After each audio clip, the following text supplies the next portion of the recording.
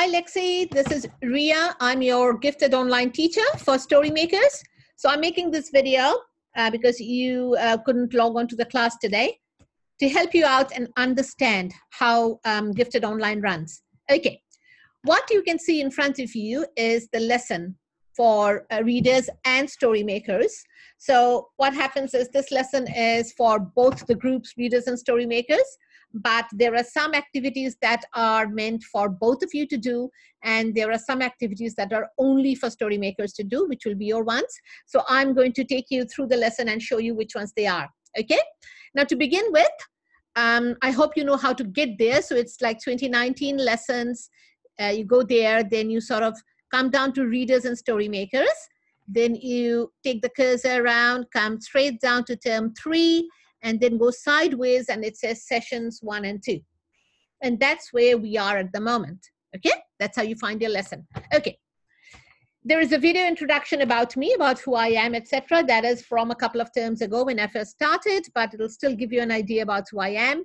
And then this is your Zoom room number, which you must have found because you did log in. Okay, then if you see a green tick, that means there is a new activity. Okay, every time there is a new activity for you to do, there is a green tick. And there are some other symbols which I'll explain as well. Now, this is a symbol for reader activities. This is a symbol for story maker activities. But don't worry, the activities are not jumbled up. They do come one after the other. Okay. USpace blog, this is your blog. Now I'll just show you very quickly. So when you log into Ultranet, you have got your name up there. This is my name.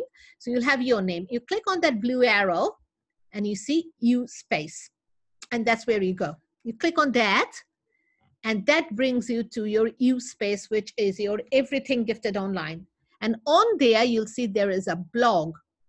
Okay. Now, as you can see, I have got a little message from one of my students probably, which I'm going to check later. All of these things that you see here, you also do have. So you'll be setting up a blog because that is where you're going to post all your activities, your homework that you get for Gifted Online. Okay. Now, if you are thinking, how do I set my blog up? I am going to show you. Just get back to the lesson. Okay. Now, to find your USpace blog, first go to USpace, find the U button and and that's just what I showed you. Now it says here is a video to teach you how to make a blog entry. See when I'm hovering over that, how it's sort of turning into a hand. So if I click on that, I can open that link and that's a video that teaches you how to make a blog. How to make a blog entry on Ultranet, on USpace. Okay? All right. This is a reminder about your Go lesson, when it is, etc., etc. You can set up a little timetable for yourself. You don't have to do this, but this is actually helpful to do. So have a look at that. Then, because you started in term 3, so every term we sort of look at a different aspect of reading and writing. We are looking at literary genres. So here is some explanation of a literary genre. Anything that is in blue is usually a link to click on. If you click on this link, it's going to take you to a website where there is lots and lots of information for literary genres. You don't have to go there and read up everything. That's not the purpose. This is, you can think of this as a dictionary, or a reference, or like a glossary. You go there when you need to.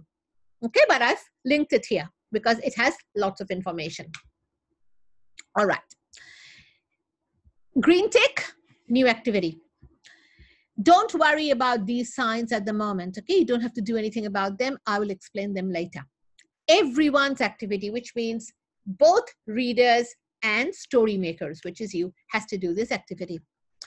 When I give you a listen, watch, and think activity, I say no blog post is needed. So this is a link to a video that talks to you about literary genres. All I want you to do is listen to this and think about it and try to understand it. You can listen to it as many times as you want. If you click on this, this will play. It is a YouTube video. So if you want to play it on YouTube, you can click on the YouTube icon on the right side. When it comes up, it'll take you to YouTube where you can make it bigger, basically, okay? So that's one activity. Green tick, another activity. This is everyone's activity 2. So you're going to find in each lesson there are 2 everyone activities. Okay. This one you have to create a blog post, and there are 3 different activities to do in that one blog post. So it's very important that you number up your blog post. So for example, you go to your blog post and you write everyone's activity 2, number 1, write the answer to number 1. Number 2, write the answer to number 2. Number 3, write the answer to number 3. Then I know which activity you've responded to, and I know which question you have responded to. I'm not going to go into each one of these activities at the moment. Take your time. You have got 2 weeks to do this. I'm going to see you in class next Monday. Use this week to go through everything. And if you have questions, you can email me and you message me. So what you do, you go to USpace, and then you go to message. And then you do compose message, and you write a message to me. And you can choose, when you do that, you can choose my name up here. And you can write to me, and I'll get it. Okay? Or mom can email me, because mom has got my email address. So, and I will answer whatever problem you have. If I don't answer immediately, don't panic, because I do teach every day. And I go to, so this Monday is when I teach from home, but I do go to schools to work on other days. So usually it's in the evening that I check my mails. Okay. Then it is reader activity. So you don't need to worry about this. You can look at it if you want to, but you don't have to do any of these. Scroll down until you come to, this is your symbol, Storymaker. So Storymaker activities. Now Storymakers, we are looking at poetry. We started in term 2 and we looked at funny poems. Now we're looking at some classics. Now this one, this is create a blog post. So for this, you have to do some writing and post on your blog. This video is a very interesting one. It actually holds your hand and takes you step by step by step writing a poem. So you follow the prompt and you try to write a poem following the instructions of this person. That's your activity. Activity 2. It also says go and give feedback to your buddies, which you won't be able to do at this point because you haven't been set up with any buddies yet. I can do that on Monday for you.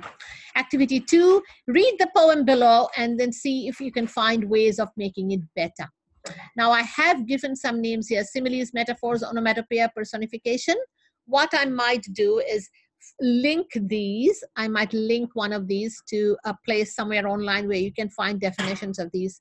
The reason I give these because I thought that majority of you know what these are. If you don't, I don't want you to worry too much about what these words mean. You can just rewrite the poem or change some words around, or even just take the theme of a snowball and write a poem of your own. It's just flexing your writing muscles is what you're doing. Okay. Tick means new activity. Activity 3, create a blog post and write down a poem created by you. You've got 2 themes, either the best ice cream you've ever eaten or the worst ever storm you have seen. The length of the poem, at least 6 lines.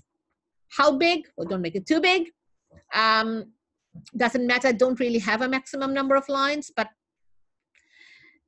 rhyming, not rhyming, your choice. You want to write it in an established poem, for example, you want to write it as a sequin poem, or write it like,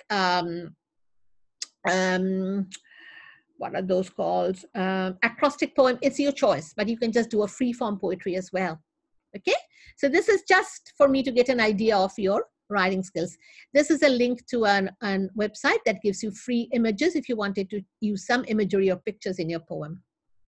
And as you can see, that's all the activities. So there are 2 everyone activities for you to do, and then 3 writer activities for you to do.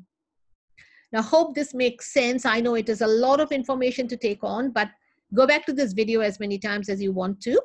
I will also show you that on the side here, go scroll right back. On the side here is a summary of all the things you need to do, just as a reminder that for quick reference as well. Okay, so yeah, so that is it. I will I will stop the video now, look at it, get in touch, and we will take it from there. Okay, all right. Stop share and end meeting.